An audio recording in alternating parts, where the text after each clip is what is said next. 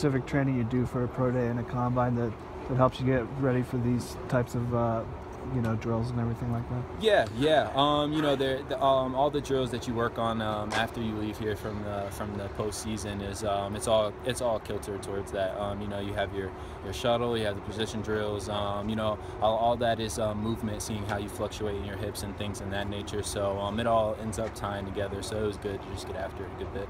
It's a good feeling knowing you can play next level. Yeah, no, it's a great feeling.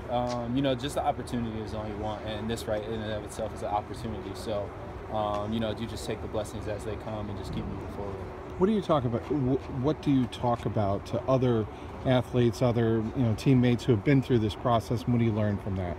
I just asked them what they went through, the guys that came before, and what are some learning curves that they could throw me and probably help me in a better transition from from football to the combine and pro day to back to football. Like what worked for them, what didn't work. What do you think I can improve on? Things in that nature, and then anything that I learned that helped me throughout my time period in this process, I would definitely pass on to the younger guys and kind of keep that tradition going.